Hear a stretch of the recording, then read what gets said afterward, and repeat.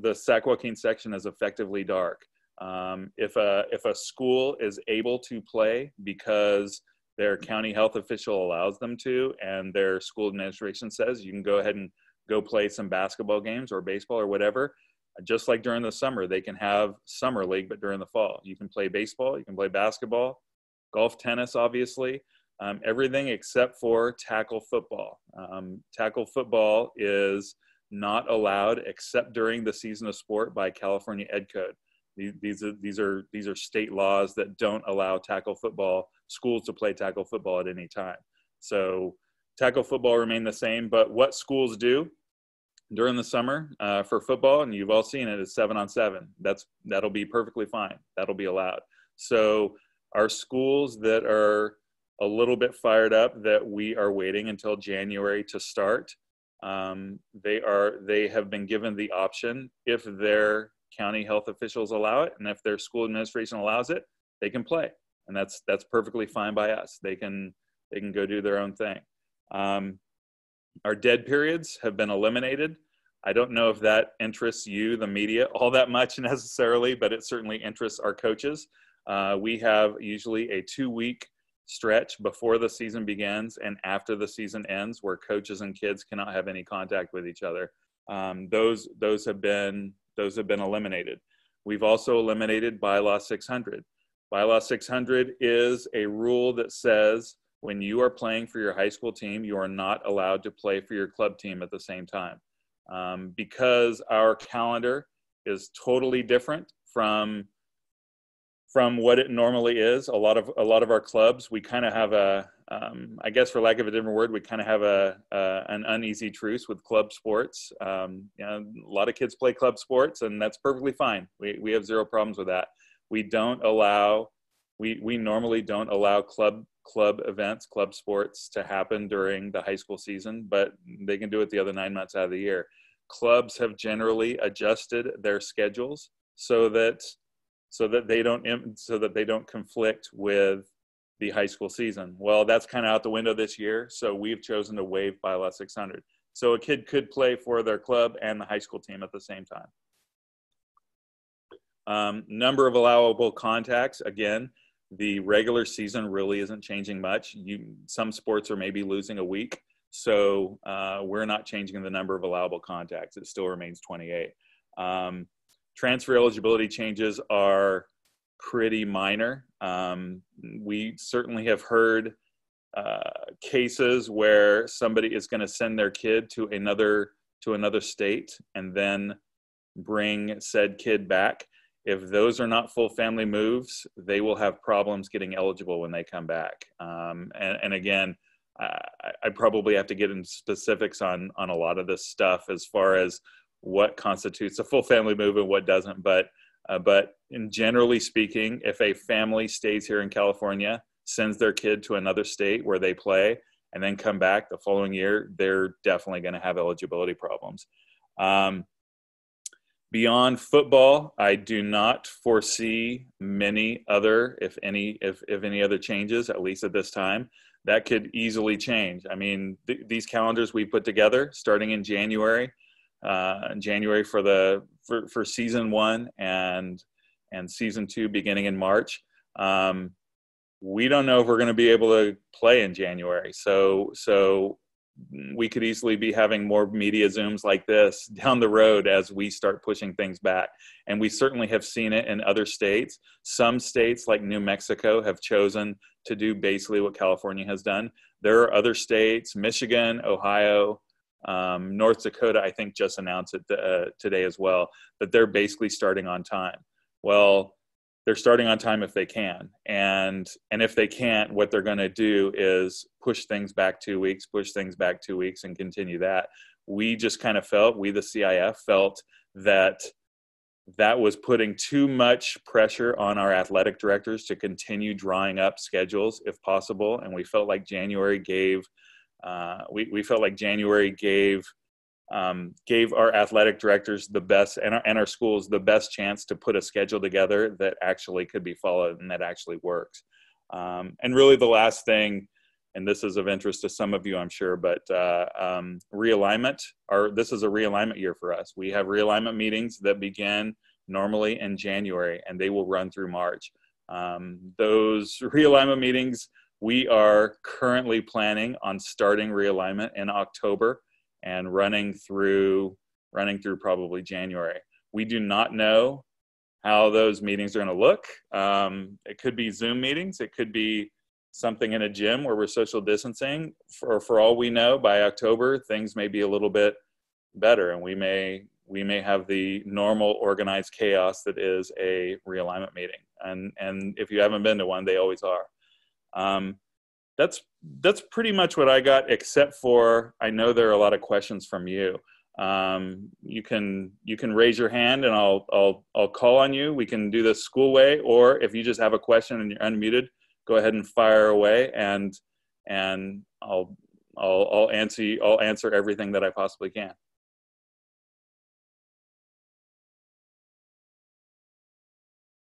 I like it. Oh, go ahead, Guy.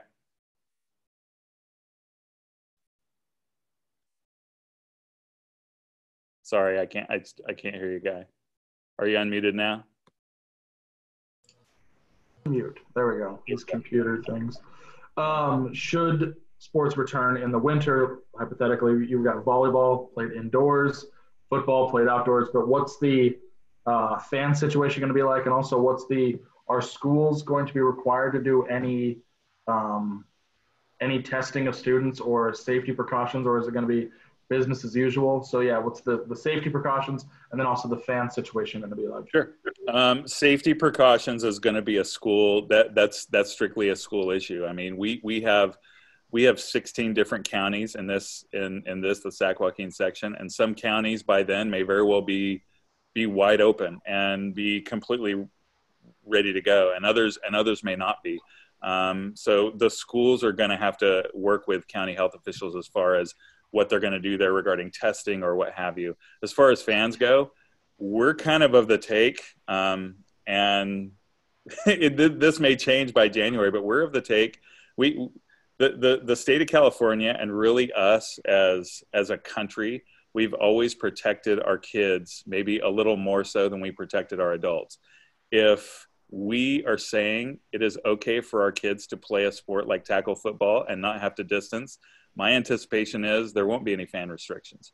That if kids can do it, why can't adults do it? Why can't adults ultimately make that choice to do it? So I don't foresee any issues there, but we may hit January and we're going to be told by either the state of California or county health officials, you can play sports, but you need to do this, this, and this. We're going to do this, and this. We kind of want things to get back to normal for the kids if we possibly can.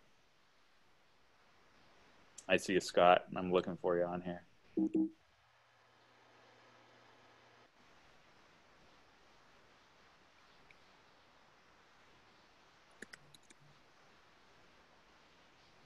You should be able to talk, Scott. Yes. Thank you, Will.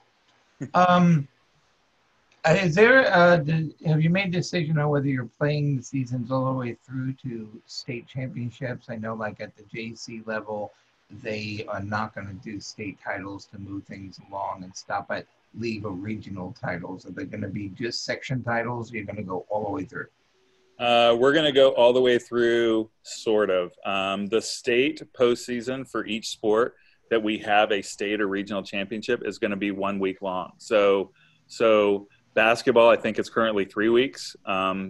So basketball in its current state is not going to be happening. What I haven't heard anything for certain, but what I envision is it's going to be something along the lines of regional games. For football, with only 1 week, it's probably going to be regional bowl games. For basketball, similar to us in football, you're probably going to have a bunch of 18 brackets probably playing for most likely regional championships, maybe a handful of state championships. Certainly, I can see in football, for instance, I can see a lot of NorCal and SoCal regional games, but they always have that one open championship, which is, for us, it's been De La Salle versus either Mater Dei or Centennial or St. John Bosco. I don't see why that couldn't happen as well. But all state postseason will be 1 week. So you got to figure a maximum of probably 3 games there. That kind of answers it. Okay, thank you. Yep. Yep. Go ahead, Nick. Do you guys have any like restrictions as far as multi-sport athletes go? I know there's probably going to be some, during the spring season, or is that just kind of up to the schools or up to the athletes themselves? We don't have a rule about multi-sport athletes, and back in the day when boys soccer was in the fall, we certainly saw a lot of soccer players playing football, or at least kicking for the football team. But we don't have any rules about that, and honestly, I gotta think most schools don't have a rule about that as well. I think it's just a matter of, do you have time to do it, and are you able to do it? I'm guessing practices are going to be pretty interesting in that sense. But that in our all school Zoom, that was definitely brought up by our smaller schools, and no question, it's an issue for small schools when you share athletes. I mean, any of you who see me, I'm this gangly looking guy, and I was a 3-sport athlete at my small school. And if my small school had to use me for 3 different sports, you knew they were kind of hurting. So I think that I think that's going to be the case for a lot of schools. You may see levels. You may see, they may not have 3 levels of basketball. It may only be 2 levels of basketball. Ultimately, this is a really weird hand that we've all been dealt, and we're trying to make do, and we're trying to make things as normal as we possibly can. But let's be honest, it's not going to be totally normal. We're just kind of hopeful we can get back to playing some sports. Kid is a 3-sport athlete. Yeah, it's. I think you'd have to be a pretty special kid to be playing 3 sports this year, because 2 sports, at least 2 of those sports, are going to be happening at the exact same time. Thanks. All right, John Amar, let me. I kind of want to just unmute everybody. All right. Can you hear me? Here we go. Yeah. So how would it work for sports like golf and tennis, where you're combining both genders together when you have so few facilities for them to share? How would you envision that working? That is why our ADs get paid so much, John Amar. I'm joking about that, but so that was a problem that kind of came up, that became a lot more of a problem for us, the Sac-Joaquin section, in the last week. We were kind of anticipating potentially having girls golf and girls tennis in the fall. And then just in the last few days, pretty much all of our schools have gone to distance learning, and you realize it's just not going to be feasible. If schools aren't in session, we certainly aren't going to have them playing sports. So we had to move it. Golf and tennis don't do the winter. They just don't do the winter very well. So it was kind of a situation where they were kind of forced there. I don't think that's necessarily ideal. And something else there is going to be coaches. There's a lot of coaches who coach boys and girls. We really don't have a problem if they're practicing together. We do have a rule against that, but that's going to be one of those rules we're going to turn a blind eye to this year. If the golf teams are all out there practicing together, that's perfectly fine. But yeah, I think that's going to be, it's probably going to be more of an issue for the golfers than the tennis players, because anybody who's been golfing now, the golf courses are pretty full. It's one of the few things we're able to do. And I think that is going to be a bit of a challenge. People are probably going to have to be a little creative there as far as like when they play and that sort of thing.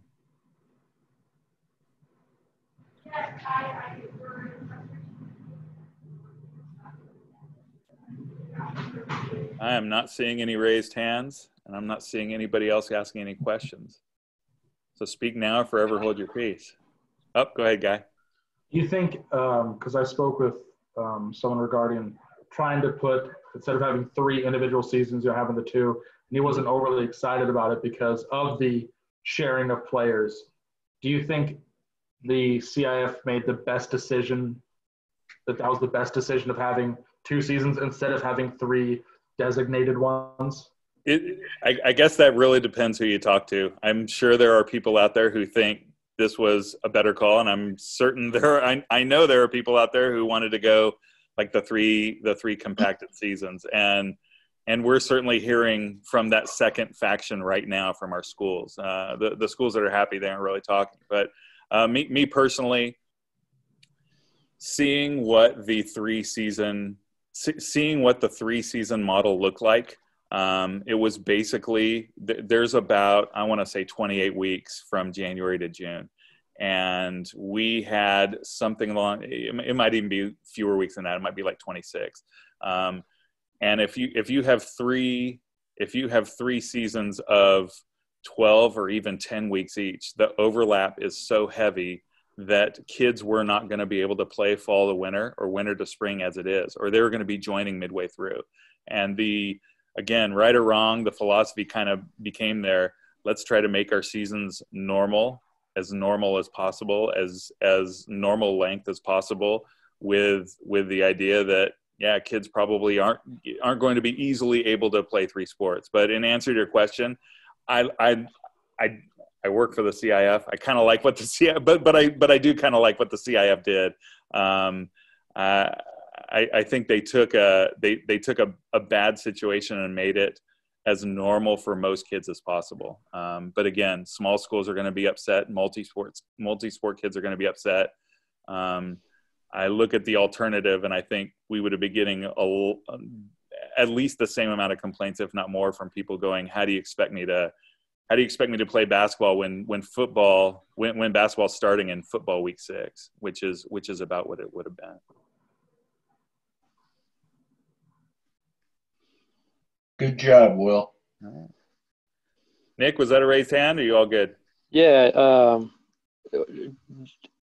There's already – I've seen a couple people pose this question on Twitter and stuff about officials, and like there's already a kind of a shortage of them as it is right now. And with everything being crammed into the same season, like how do you anticipate that issue kind of playing out? We've talked with our officials organizations, and at least at the moment, they are telling us they feel they can cover for it. Now, July 20th, we may have enough officials to do that. Come spring, when half your baseball games just got rained out, and you're trying to reschedule on the same date as when everything else is going on, that's probably going to be a little tough. We go with what our officials organizations are telling us, and they're telling us they can handle this, at least right now. And they have at least 6 months to kind of bolster their ranks, I guess. One thing we do to kind of mitigate that a little bit is we have mandated league games for all of our leagues. We require league games for certain sports to be played on certain dates, and we do that to split up the officials 50-50. So the Mother Lode League, they may be playing baseball on Monday, Wednesday, Friday, but the SJAA, which is kind of close to the Mother Lode League, they're only allowed to play baseball on Tuesday, Thursday. It allows the officials to be spread out a little bit more in that sense. Non-league is obviously you can play whenever you want, but mandated league dates have definitely helped us in that sense. That being said, this is going to be a weird year. I'm sure there are teams and programs out there who are used to having 3-man basketball crews that are probably going to be 2-man basketball crews, or even 1-man, something like that. I definitely foresee fewer officials at certain events and certainly lower level, but at least right now they're telling us they can handle it. So we're going with that until they tell us different. Yes, Guy. Hypothetically, come December, things, or January, numbers of COVID cases continue to rise, but like for the Mother Lode League schools, Tuolumne County, Calaveras County, Amador County, there hasn't been a death. Now there are cases, but no deaths compared to Stanislaus County and Merced. So can the sections step in and say, okay, these counties can no longer play because of the infections or death, but these counties can, and they have to rearrange their schedules? Or is it going to be all for one and one for all type of thing? It's definitely not going to be all for one for all. I mean, we may have a situation where 60% of our schools are able to go in January. We would go. Now, again, massive moving parts for our athletic directors there. I mean, if you run into any ADs, thank an AD, because that is a fairly thankless job. And we will probably have situations, let's say we get going and a team has a kid get diagnosed and they have to go into quarantine. Well, that's going to mess with 3 different schedules. It's going to mess with the 2 schools that are playing right there, plus that team that just went into quarantine. They're not playing next week either. So there's going to be a lot of scrambling in that sense. But as far as we're concerned, if schools are able to play, then we're going. Now, if 10% of our schools are able to play, then that's something we kind of have to look at down the road. But honestly, I think I don't think that's a decision that's necessarily going to be made by us. I think we're either going to have quite a few of our counties are going to be up and running, or they won't. And if they won't, if we know we're not going to be going as of January, we're going to push things back. And that's where pushing things back and even potential season cancellations kind of come into play. It's kind of just like when this all started in March, when, state basketball was canceled, our spring was impacted. And honestly, me personally, I thought, okay, we're going to sit out for a couple of weeks and then we're going to get going, and and then after a couple of weeks, it was like, okay, we'll be ready by spring break. And then it wasn't spring break. And then I distinctly remember at one point drawing up this like month-long schedule where it was like, okay, we're doing league only. We're going to have to do a bunch of games, and that's how it's going to go. And that didn't happen. And here we are in fall, and really 2021, the entire year is kind of, it's certainly not as concrete going to happen as we all would like to think. So that's kind of a bridge that we'll cross when we get there. But I think if the majority of our schools are able to go come January, we're going to be going. We'll go.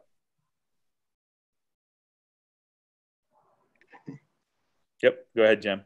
Hey, well, you mentioned the officials, say that they can handle it, when it comes playoffs and stuff about, section representatives being at all the events. Do you guys have enough folks to, in case, something goes on, or there's any kind of dispute or anything that needs to be kind of translated, et cetera?